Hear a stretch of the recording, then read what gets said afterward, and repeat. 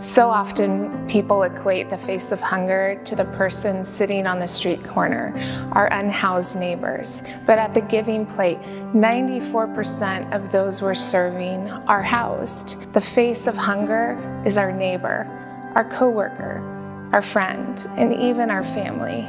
The mission of the Giving Plate is feeding the hungry today with compassion and hospitality. We are experiencing unprecedented growth this year at the Giving Plate. Since March, when SNAP benefits were cut back, we have seen a huge increase in the number of families we're serving. Since March, we have consistently been serving over 1,000 families a month. That's over 3,200 individuals in our grocery program alone. We came home the first time from the Giving Plate, and having food finally in the cupboards and in the fridge for the first time in weeks was like...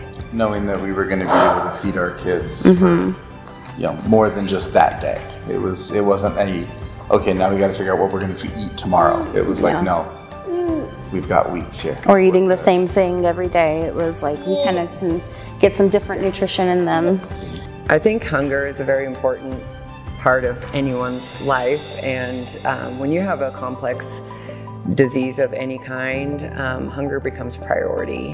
Hunger causes a lot of anxiety and depression. I get to experiment with ingredients that we get by creating new dishes. In 2021, we purchased a building and we started our capital campaign to raise $3.5 million to renovate the building, create a community store.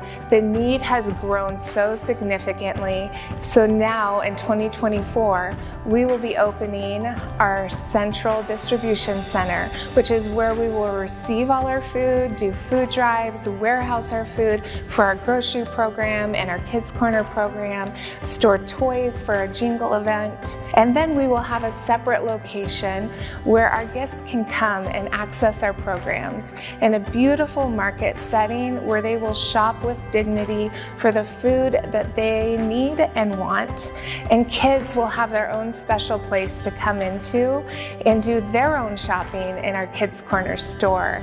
We take chances every day on our guests. We believe in them. We believe that by coming alongside them and putting food into their hands, that it's not just a food transaction. Please consider taking a chance with me on our struggling neighbors in need.